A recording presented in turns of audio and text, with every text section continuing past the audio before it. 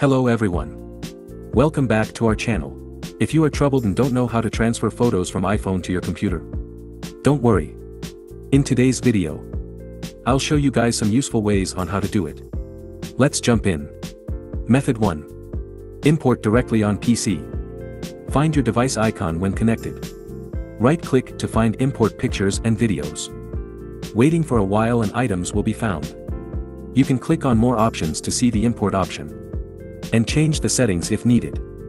Then click OK. And click Import. When finished, you can browse the photos on the computer.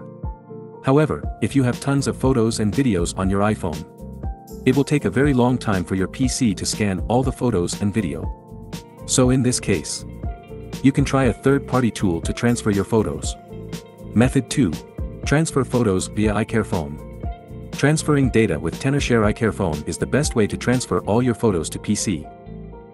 And it also supports transferring of all data types. Download the software via the link in description below. Connect your device to your laptop.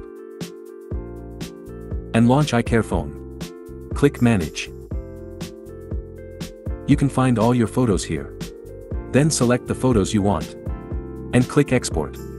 Here you can choose the format for photo and video export. Then the best option is the original format. Choose the location you want to save them. Click OK. If your photo data is big, just be patient and waiting the process to complete. It won't take for a long. Well done. See? It is super easy. Method 3. Transfer by Photo app. Plug your iPhone into your laptop with USB cable. If you're using Windows 10, launch the Photos program on your laptop. Well, you can use the Windows Start menu or search bar. Here, click the Import button in the upper right corner of the Photos app. Choose from a USB device. Then select the photos you want to import. You can also tap Import Settings to change how to group them, or the location you want to save. Click Import Items. Once your photos are imported, here you can view the photos. However, the program that comes with Windows is not stable, and the bugs often come. So maybe using iCareFone is the best option.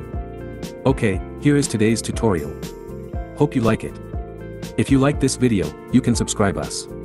Stay tuned for our next videos.